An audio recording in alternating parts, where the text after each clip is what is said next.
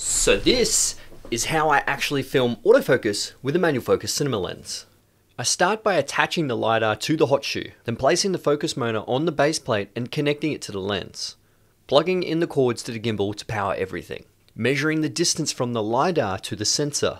Creating a new profile and calibrating the lens. Calibrating the LiDAR at 1 meter and making sure that the focus is perfectly sharp on the wall.